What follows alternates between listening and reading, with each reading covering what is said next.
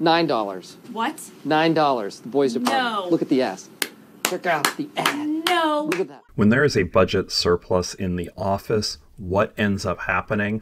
Turns out a lot of economic forces are at play, which is what we're going to discover in this video. My name's Matt Rosu. I'm an economist at Susquehanna University. I'm joined by Dan Kuester, who co-created the Economics of the Office website. Let's go to the clip now, and then we'll be back to discuss some of the economic lessons.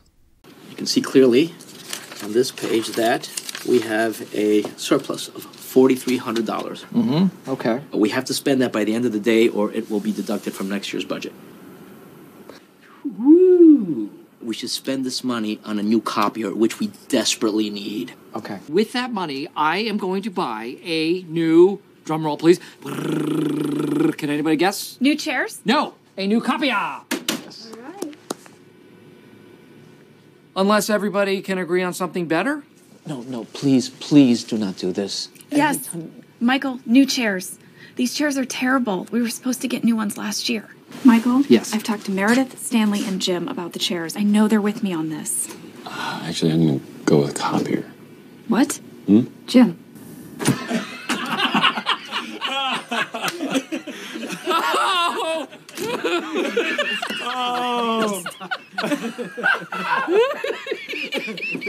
Michael.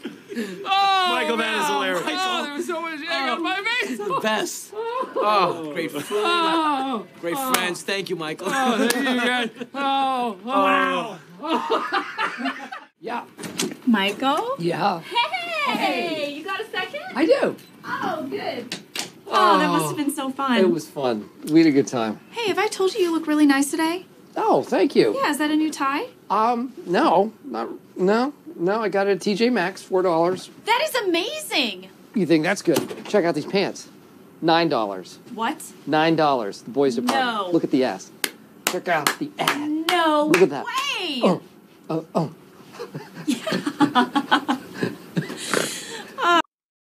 All right, a little bit longer, but absolutely fantastic. So to kind of summarize, there's this budget surplus, $4,300, and you had two camps of people for how they wanted to spend the money.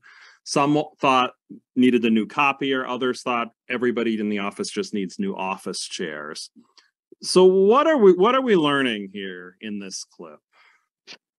Yeah, I mean, this is rent-seeking behavior at its finest, and it kind of shows concerns about bloated government, I suppose, in many ways, and lobbying.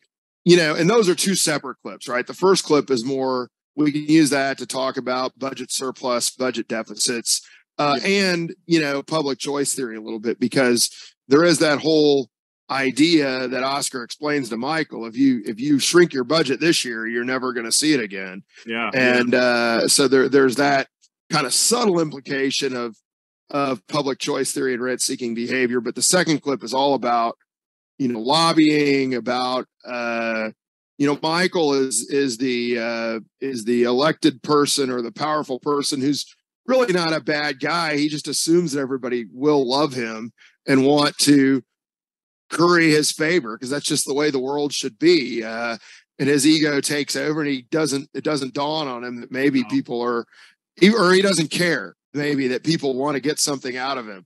And so there's a lot that we really like to show there. There's the hot chocolate offering of bribery. There's the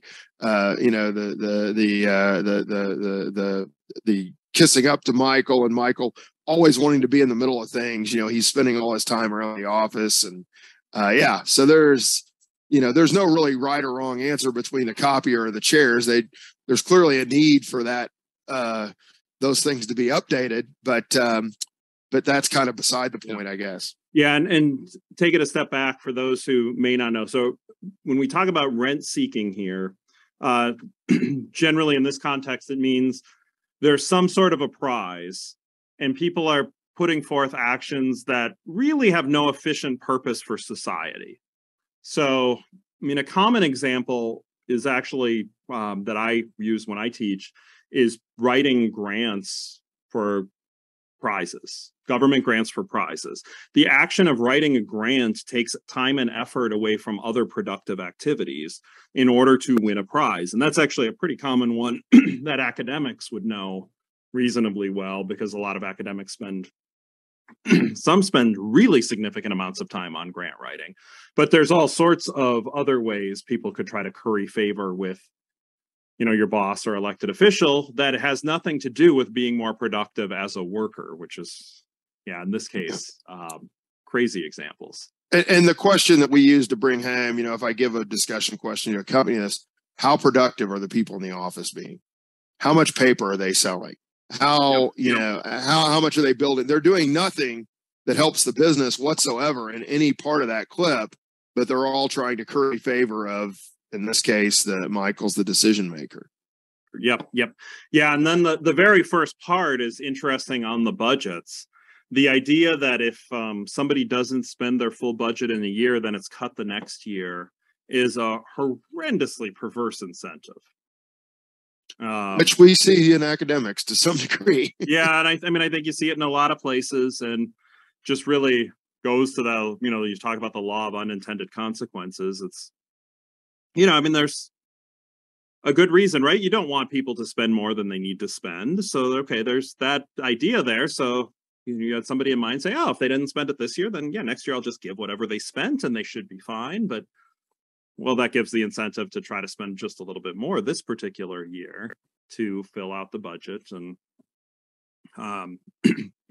really bad incentives. Thank you for watching, and a big thanks to Dan Kuester from Kansas State University for joining for that conversation. If you'd like to learn more economics in a fun way, I love making economics accessible, often using pop culture like with The Office or Curb Your Enthusiasm, Star Wars, Friends, you name it. Please subscribe, and would really appreciate it also if you'd like the video. And to everybody out there, we'll see you in the next video.